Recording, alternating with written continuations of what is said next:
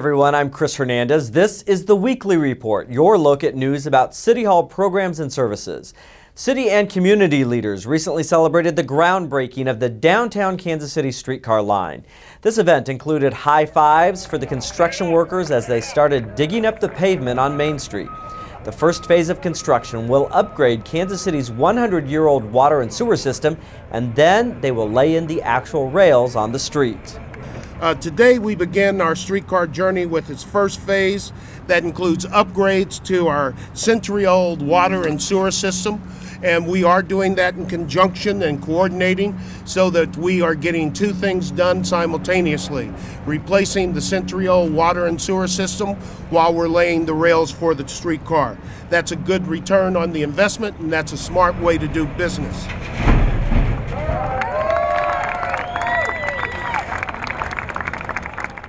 Once completed in late 2015, the 2-mile downtown streetcar will travel along Main Street between the River Market and Union Station. For more information, visit kcstreetcar.org.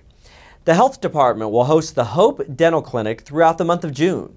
Hope Dental will provide free dental services for children ages 18 and younger by appointment.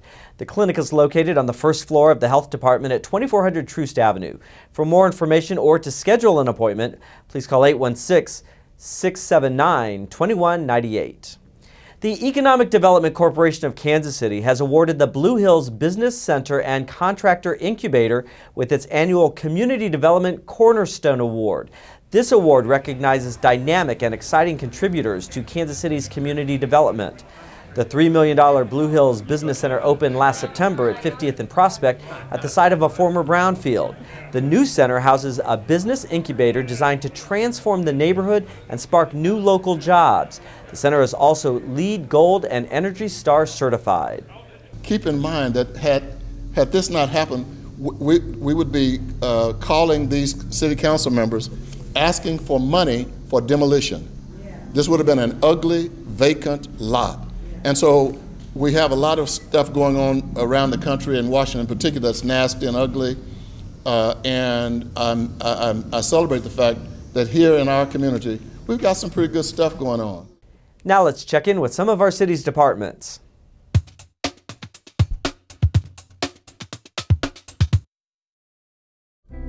Hi, I'm Janet O'Hagan with Kansas City Convention and Entertainment Facilities.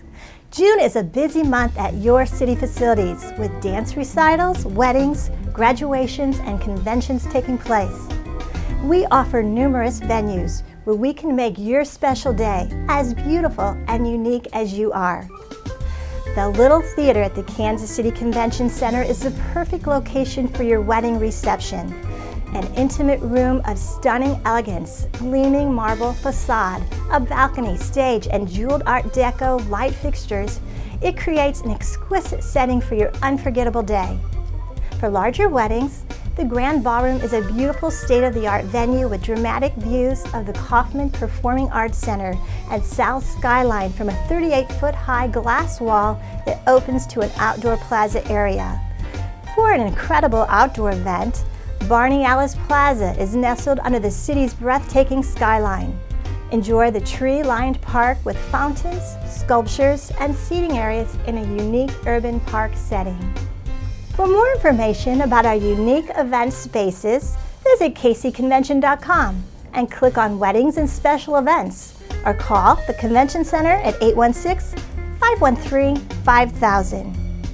Kansas City will host the College Board Advanced Placement Reading Program from June 2nd through the 17th, bringing 4,000 professors and educators to the metro area. During their 2-week stay, educators will score free response essay questions for advanced placement exams. More information is available at ets.org. Skills USA returns to Kansas City June 23rd through the 28th. For the 50th Annual National Leadership and Skills Conference. More than 6,000 outstanding career and technical education students, all state contest winners, will compete hands-on in 99 different trade, technical, and leadership fields. The competitions are open to the public and free of charge. To learn more about events taking place at Kansas City Convention and Entertainment Facilities, visit kcmo.gov and click on the upcoming events, or call the Convention Center at 816-513-5000.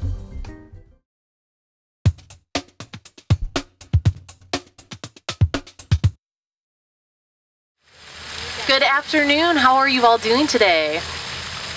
Oh, come on. It is beautiful out. I want to thank everybody for coming out to the Show Me State Games Kansas City Torch Run.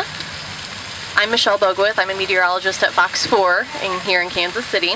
Used to be working in Columbia, Missouri, and I actually participated in the Show Me State Games for 8 or 9 years, and I totally rocked kickball. That was my sport. Unfortunately, all my friends have spread out, and we no longer are able to do that, but I'm a big supporter of the Show Me State Games, and I'm really glad that you all are here. For those that don't know about the Show Me State Games, we are an Olympic-style sporting festival in which there are over 40 sports in which you can participate in. We cater to all walks of life, male, female, age doesn't matter, and we feel we have something to offer for almost any Missourian across this great state. We are celebrating our 30th anniversary this summer. The games have been around since 1985. As a matter of fact, in 1985, we offered a handful of sports. That's less than 10 with both hands, and had a 600 athlete participation. Last summer, we offered 42 sports and had almost 26,000 participants in the games in the mid-Missouri area. So we're certainly excited about our 30th anniversary, and again being here today to create enthusiasm and promote the Show Me State Games. As you can see the torch behind me, the torch is very symbolic. If you go back to the Olympics, to the Olympic Games, there's one consistent, regardless of the location, wherever it may be. The one thing that travels with the Olympics always is the torch. And being the only Olympic-style sporting event in the state of Missouri, we feel very, very fortunate that we have the torch that we can take throughout the state and promote the Show Me State Games. Kansas City, again, thank you so much for allowing us to be here. We enjoy this beautiful day. And lastly but not leastly, please recognize our volunteer runners who are going to eat up the pavement down here on the plaza. I've had people ask me, why do you sponsor the Show Me State Games and the Torch Run? We want to get the word out. We really want people to come and compete throughout the various events that the Show Me State Games offers.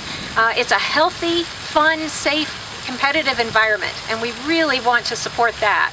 So I'm thrilled to be here today. I'm going to be taking some pictures, so runners, don't forget to smile. So thank you. We're proud of our park system here in Kansas City, and we're glad that you chose Mill Creek Park and here by the beautiful J.C. Nichols Fountain. That's what parks are all about. They're meant to be used, they're meant to be enjoyed, and they're meant to be activities outside. And so we're very glad that this opportunity was made available to us today, and we look forward to the day's activities. So just want to say hi, thank you very much. I stand here today on behalf of the Kansas Missouri Board of Parks and Recreation Commissioners. That's the governing body for Kansas City's 210 parks throughout our city. Go to our website, kcparks.org. Is that right, Heidi? And then you can do hashtag KCParks. Is that the other thing you can do? Okay.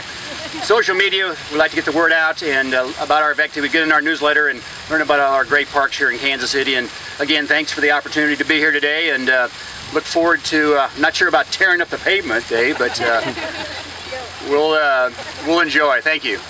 And then we'll kind of get organized for some pictures, and then when we're ready, off we'll go through the park, okay?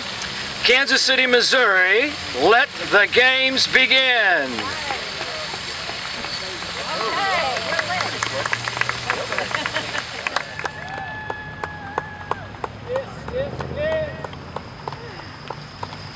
Way to go, guys. Fantastic. The city will host large recycling events on Saturday, June 7th at the Mohart Center and on Saturday, June 14th outside Winnetonka High School. Both events take place from 8 a.m. to noon. Residents may bring in their household hazardous waste, documents to shred, as well as leaves and brush. Household hazardous waste being accepted will include antifreeze, car and household batteries, oil, paint, paint-related chemicals, and tires. Individuals should bring proof of Kansas City residency. The events are limited to the first 400 vehicles. If you're looking for an activity for your children this summer, consider a summer camp with the city. Many of the city's community centers offer affordable day camps all throughout the summer. These include field trips, sports, arts and crafts, and more. For a schedule of summer enrichment camps, visit kcparks.org and click on Recreation, then click on Spring Summer Camps. Middle and high school students can also attend Club KC on weekend nights. Club KC is a Mayor's Night program that provides youth with free entertainment and activities in a safe environment. Learn more at kcmayor.org/mayorsnights. The Public Improvements Advisory Committee, also called PIAC, is a 13-person committee that collects resident input regarding public improvements and makes recommendations to the mayor and city council regarding those citywide and neighborhood portions of the capital budget. PIAC invites residents to attend its new round of upcoming neighborhood hearings scheduled throughout June and July. The hearings start Thursday, June 5th from 6:30 to 8:30 p.m. at the Cornerstone Wesleyan Church in the 1st District. For a complete listing of upcoming hearings, please visit kcmo.gov and search for PIAC hearings.